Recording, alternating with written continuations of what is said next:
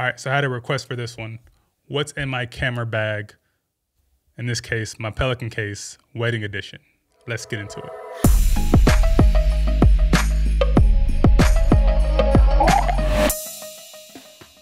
What's going on, guys? Welcome back. We're at it with yet another video. I know it's been about 2 weeks since I uploaded, but work gets busy and these videos are really tough to put together and edit. So bear with me. But I did have a couple questions recently. People hit me up on Instagram, YouTube, asking me what do I bring to a wedding. So we're just gonna go through that and just kind of run through that really quickly. Now, just please keep in mind that I've been in the business doing videography and photography for the better part of three and a half years now. So all the camera equipment that I'm gonna mention in this video has been acquired over a 3.5 year stretch. I don't intend people that are just starting out and that are beginning into the business to have abundance of all these things. But so a couple of you guys asked, so I'm just gonna go over everything I pack into this little Pelican case and let you guys know what I bring to a wedding shoot. Let's get into it. All right, well, let's talk about the Pelican case itself. I got this Pelican case on Amazon. I believe it is the 1535 edition. The reason I got this model because it is small enough to carry onto an airplane as like a carry-on luggage. So I don't have to check it and I can just carry this on with me, especially when you're backpacking in a bunch of camera equipment if you're traveling. You don't want to check this thing and put this thing at the bottom of the airplane where it's banging around with all the other luggage and you have really expensive camera gear, a la glass and camera bodies that you don't want to get damaged. So I would recommend going with the 1535 if you do a lot of traveling. It's airport safe and it's gonna be small enough to carry on to the plane with you with personal luggage and big enough where you can carry a bunch of different things inside of it. So that's why I went with the 1535. Let's crack this open and take a look real quick at how I got this thing set up. So I went ahead and went with the track system dividers. I just think it looks really cool, really sleek. I love the little red finishes around it. And it's just really easy to keep everything organized and, as opposed to like the foam or the padded dividers. This just looks really good and it's easier just to have everything laid out. And the dividers are really small and slim, so you can fit more things into it as opposed to the big padded things. Those big padded things take up a lot of space. It does protect your equipment a little bit more than these, I would say, but again, having something like this, you would be able to pack a lot more stuff into it. And I went with the little pouches here at the top instead of the foam, just to carry, more essential items like cords and batteries and just any type of things like that. So that's basically what it looks like inside. All right. So the first thing that we're going to talk about today that goes into the case, other than the case itself, obviously, is going to be a camera body. Now, I usually take about 3 camera bodies when I go on shoots. It's the A7S III, which is one of my mains. I take the FX3, which is also like a sub main, so it's like a dual main camera. I also take the A7 IV when I'm shooting video. So why I take 3 cameras? 2 cameras is essential, especially when you're shooting ceremonies and whatnot. I usually have 2 cameras set up to the side, bride 1 camera, groom 1 camera, and I'm usually holding another camera where I'm floating around, getting crowd reactions and just getting other detail shots and reveal shots and other creative shots that I can get throughout the ceremony, just to have that extra bit of, storytelling to the whole wedding film atmosphere. But that's the only reason why I would carry 3 cameras. I don't necessarily would use 3 cameras throughout the entire shoot. I'm usually only using 1 camera, and it's typically my FX3. And sometimes I bring my girlfriend on the shoots with me, and she's basically a second shooter. Or if I hire a second shooter, I would want them to kind of get the same exact camera quality that I'm getting. So I would throw them the A7S III, and then we can just kind of walk around and just shoot the wedding day accordingly. So in terms of camera bodies, it's the A7S III, the FX3, and the A7 IV, which is behind me. And that's what I use for my camera bodies. All right, now let's talk about some lenses that I take with me. Some of the lenses I'm not gonna be able to show you guys because I'm either using it or it's being rented out. First and foremost, the lens that I'm shooting right now is the 50mm f1.2 lens. That is my baby, that is my go-to. It comes with me on every single shoot.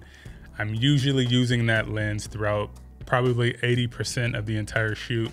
I also have the 35mm f1.4. I don't use this lens typically a lot just because of the breathing issue that it has with this thing. If anybody owned the 35-1.4, you know what I'm talking about. It breathes and it hunts a lot, and it's very annoying when you're trying to fly this thing and you're trying to get focus and things like that, and that thing is just flying focus everywhere. So if I do use this lens, it's typically on manual focus, and it's, you know, to create some wide and establishing shots.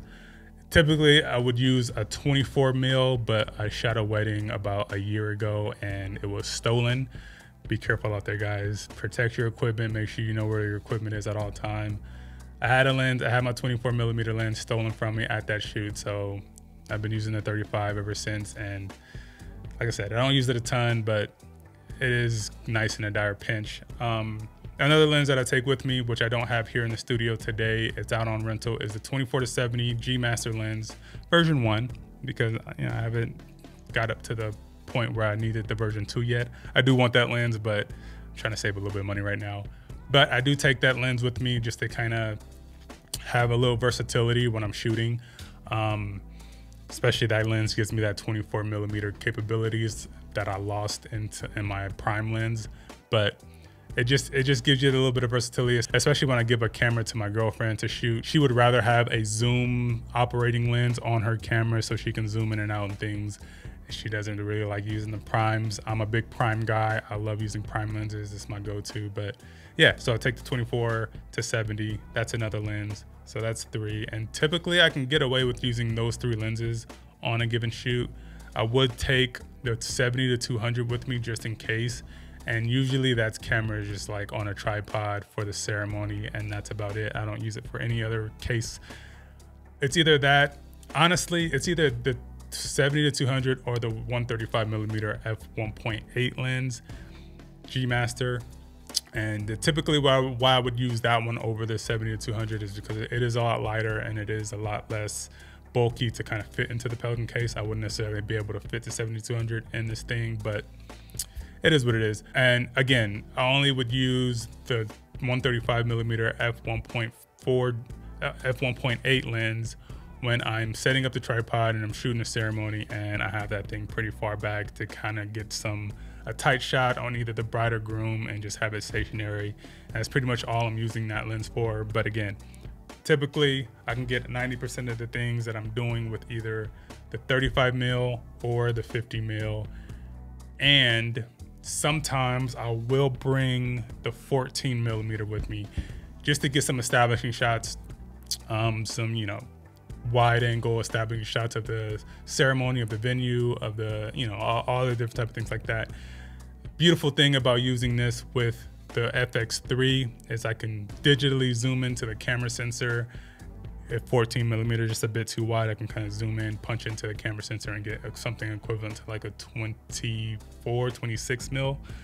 So yeah, I would bring this for establishing shots only, and yeah, I use that. All right, and to round out all things camera gear, I do also have a drone that I bring with me. This is, crack that open. This is the DJI Mavic 3 Pro. Love this drone. It's been my go-to drone for a long time. I got it when it was first announced. Love everything about it. It's been everything for me. Big enough to withstand all the windy conditions. It doesn't move a whole lot. It's very stable in the air, and the image quality out this thing is just absolutely phenomenal. And to pair with that, I also have the smart remote. I love all things smart remotes. So when they announced this, I immediately bought the smart remote to kind of go with the DJI. And if you fly drones and you don't have a smart controller, I highly recommend getting one. Just not having to take that extra step of plugging in your phone and things like that. Highly recommend. It's a game changer. So I can just pull this thing out, fly it, throw it away, and then it's just good to go. So that's the drone. It has its own little Pelican case, and everything's accent red, so you know that's what we do. So if you want to, this is actually not a Pelican case, it is a PGI Tech case that I picked up on Amazon. Everything was already cut out, so if you're looking for something like this, I will put the link in the description so you can check something like this out. And yeah, man, look at it for yourself. All right, so now aside from all the cameras and capturing all the visuals, the other important piece to that is you do need to capture audio. So for microphones, I use the Tascam DR10Ls for ceremonies and dinner speeches and things like that. If I just want to, you know, throw this mic on the bride, the groom, and put this on them, capture clean audio so I don't have to worry about it. The cool thing I like about the Tascam DR10Ls is it's its own recorder. So all I have to do is just throw this on either the bride and groom, like I said, hit the record button and just let them do their thing. And if I'm able to, I will plug in a audio recorder into the DJ sound booth just to kind of get a backup audio. And oftentimes that is a little bit cleaner audio too, because if they're using microphones and things like that. But I would also say it's good to have both a DJ soundboard recorder and the Tascam DR10L just in case something happens where something fails. Maybe you run out of battery or memory card space and you forgot to check it prior to putting this on someone. And or if you just plug into the DJ sound booth with an audio recorder, sometimes the microphones cut out and you'll lose all that audio along with that. So it's just good to have some backup. So that's why I use the Tascam DR10Ls. But in terms of the dinner speeches, I pretty much exclusively just use the Tascam Porta Capture X8 plugged into a DJ soundboard. I would show that to you, but it's right here and I'm using it right now. It's recording. But if you do want to check out the Tascam Porta Capture X8, I did do a review on that, linked up here somewhere, and I'll throw that in the description as well. So if you want to check that video out, go ahead and check that out. Love that recorder. It's one of my go-tos. But yeah, that's pretty much all it is for recorders. For audio recorders, it's basically the two Tascam DR10Ls and the Tascam Porta Capture X8. And I'm usually good to go with those three. So, all right, now we'll start getting to some miscellaneous things. The Peter McKinnon Polar Pro ND filters, Signature Edition 2. I love these ND filters. I usually use these when I'm outside shooting ceremonies when it's bright and sunny outside. It gives it that cinematic touch, and so you can be able to stop down to a lower aperture and still keeping your ISO fairly low, and then just cranking this thing up to like a 3, 4, 5 on the ND filter, so you can get that nice, super creamy bokeh and blurred out background. And again, just makes it really, really cinematic. So I highly recommend picking up some of these. I have 2 of them to go on 2 cameras at the same time when we're shooting like the bride and groom out doing their portrait shooting and things like that, so you get some cinematic footage. That's pretty much all I use them for. I do use them as well for the ceremony. I'll throw these on cameras or whatnot just to, again, capture that really, really cinematic look. And yeah, Peter McKinnon Polar Pro. I just recently picked up these, so I'm excited to use these going forward in a lot more weddings, but stays in the Pelican case at all times, both of them. All right, another thing I take with me is a gimbal. I don't use gimbals very much. I'm only using this pretty much for establishing shots and or getting some shots when I'm flying around on the gimbal during a ceremony, when I'm trying to get like some buttery cinematic shots of the bride and groom standing at the altar, some reveal shots, some crowd reactions, things like that.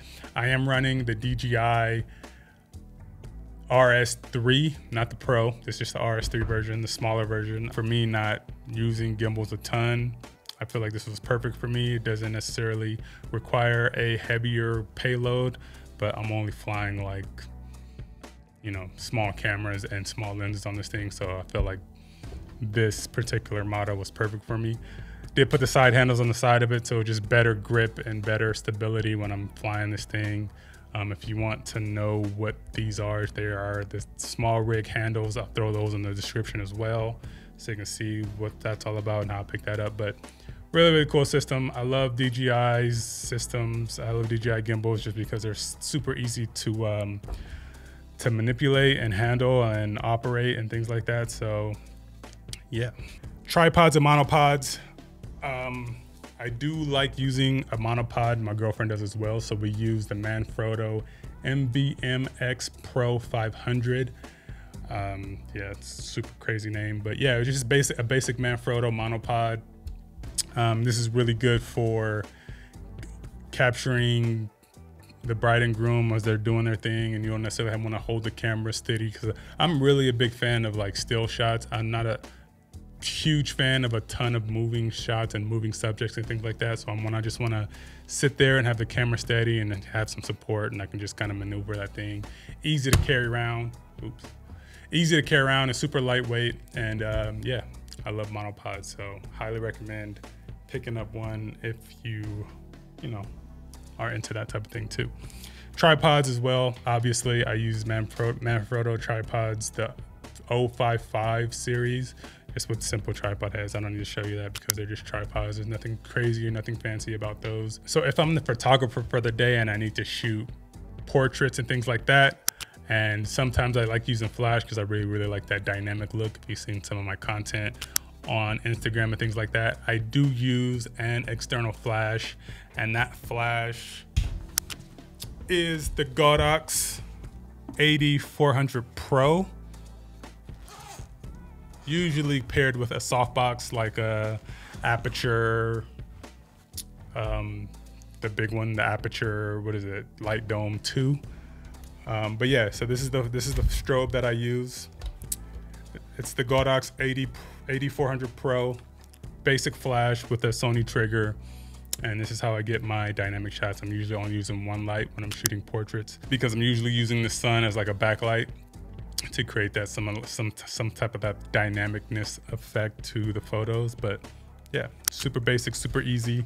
I did drop this thing once, so I broke it, but use sandbags, guys. Take sandbags with you just in case it gets windy out there, and secure your equipment down so you can protect it. But that's basically it. In terms of lighting for video, I don't necessarily like to take a lot of lighting with me in terms of video, because like I said, I am shooting on really good low light cameras in the FX3 and A7S3. So using lights, it's just another hassle. It's just extra luggage to carry around, extra poles and things like that. So I don't necessarily like to use a ton of lights. The few times that I have brought video lights with me, it's just, like I said, it's been such a hassle. And at one point, trying to set everything up, I just end up forgetting them, throw them in a corner somewhere, and I never even use them. So that's pretty much it. If you guys like the video, please hit the like button, subscribe to the channel, and if you guys have any other questions, let me know in the comment section below, or you can hit me up on Instagram and all various other platforms.